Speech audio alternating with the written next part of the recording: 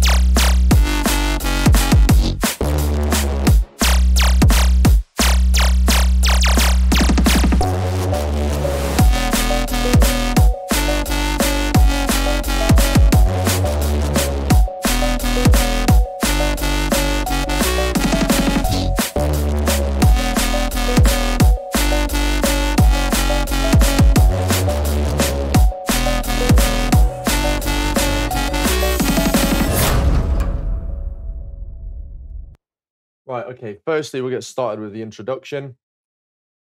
So over here I've got the foundation being this pluck playing.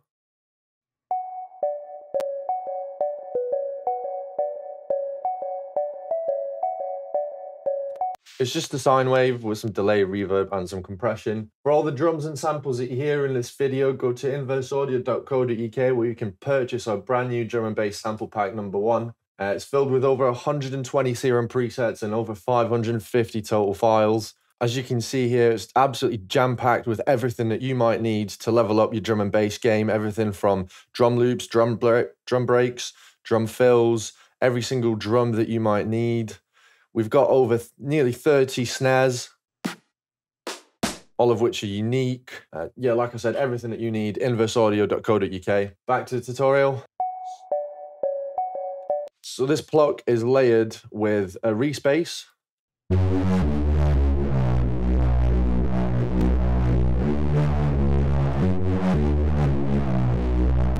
combined with some atmosphere. So this is crucial, some filling out the key elements to build up that space and build that tension towards the drop.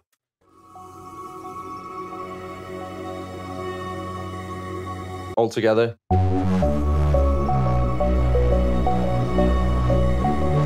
And already by using 4 elements, we've achieved such a great, big and full sound. Now on top of that, to add some movement, this is a very, very prominent thing in drum and bass, and especially jump up.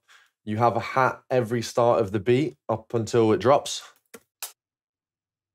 So all together, just gives it that nice little bit of movement that it's missing.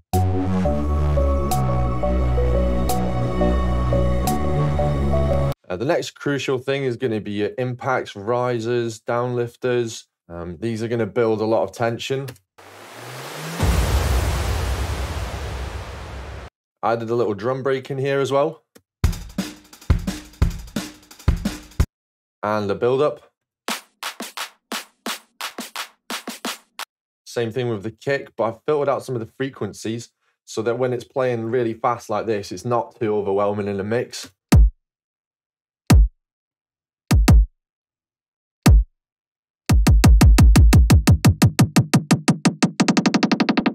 So altogether, that sounds like this.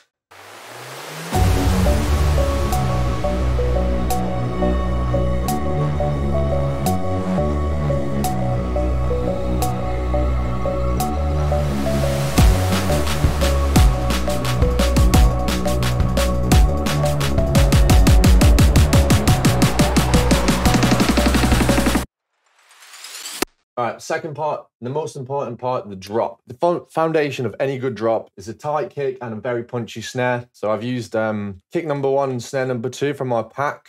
Kick number 1 sounds like this. It's really beefy, got a lot of low end, everything that you might need. And for the snare,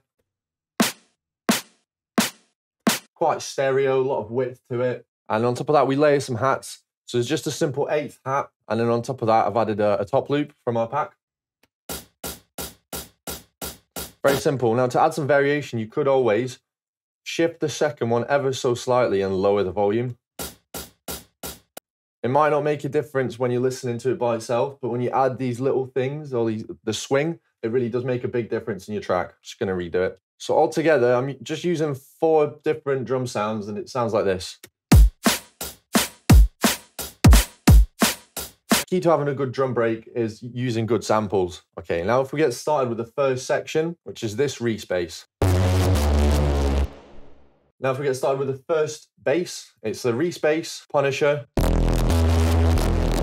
Now I did add quite a bit of effects onto this, and I'll talk through each one. So the first thing on the chain is a decapitator with a punish on. I absolutely love decapitator, and this punish will just make your basses stand out using an N style. Next we have OTT. Got the depth to about 50% and really utilizing the upward compression to bring out the sound.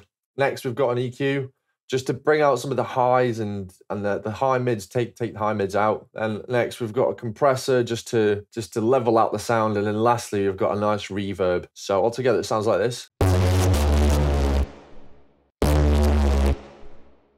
Very simple. It's just introducing the bass. Then next we have the laser. And I'll break it down how to quickly make any laser. So essentially the way it works is you're controlling a pitch really fast with this LFO.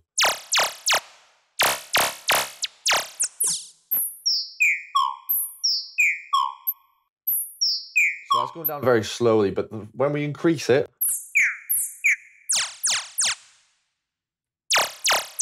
get that nice sound.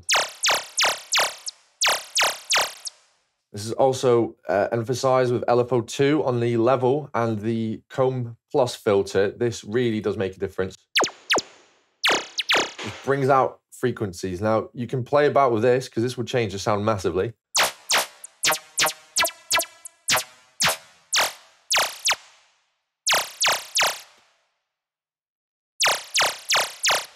If you are struggling to make laser sounds and struggling to make them unique, the #1 go-to plugin for jump up drum and bass is Effector using the phaser preset here. If we unclick bypass and just play about,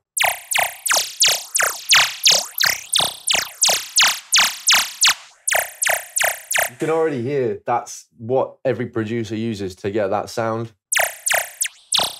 Even better, so automate the Y and X parameters in your track and you will have a unique sounding laser.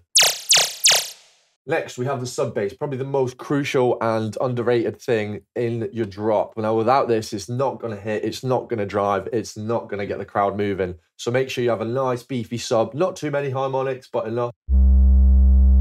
Just a few. Here, it's just a sine wave and a triangle wave with some distortion and some light compression. So that sounds like this on top of the laser. Very nice. Moving on, we have this 7th bass, which is actually just a 5th layer on top of it. I'll break this bass down. Here's what it sounds like.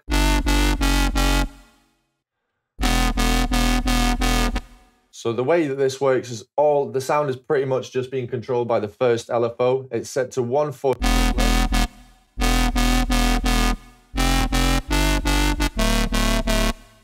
And it's just moving this envelope to give it that womp sound. And LFO1 is just controlling the fine tune of oscillator B. Just to give it a little bit of, variation. And on the effects, we've got a bit of hyper, some distortion, which is crucial. A little bit of chorus, multi-band compression, just to bring the sound out again. Some reverb and some EQ just to lift the highs. Another bass that I have in here is this little womp.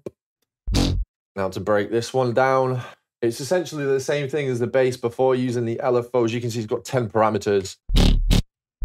Really controlling it. Essentially, it just moves the filter, the drive, and the levels of oscillator A and B with a bit of FM and some noise in there. Effects really simple, just a bit of distortion and compression. If we add those basses together, it sounds a little bit something like this.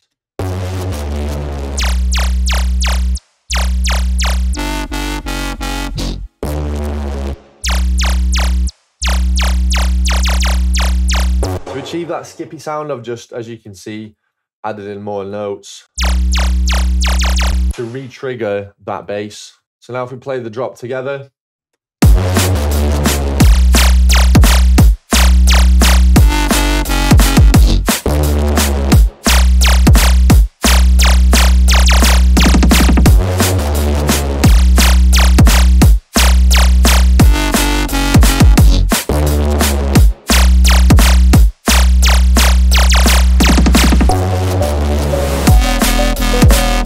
and now for the second half of the drop. As you probably have heard in jump up drum and bass, commonly you will get a switch. I've not done a massive switch as to per se, but I haven't switched up the bass lines. The melody's round about the same, but instead of having that laser, I've switched to the pipe bass, which the whole way it works essentially, I forgot to mention, is if you raise the semitones to +7, it will create a fifth, which is what gives that characteristic sound. If I just play the basses by themselves, and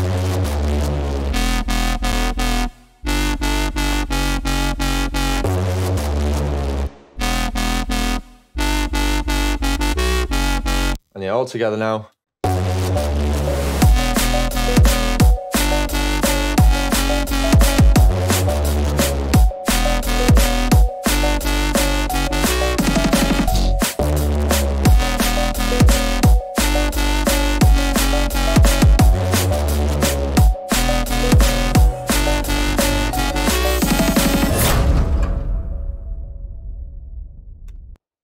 So yeah, boys, that is how you make jump up like Hedex and other artists. Please leave a like on the video if you enjoyed and got something useful out of it. Leave a comment on what we should cover next.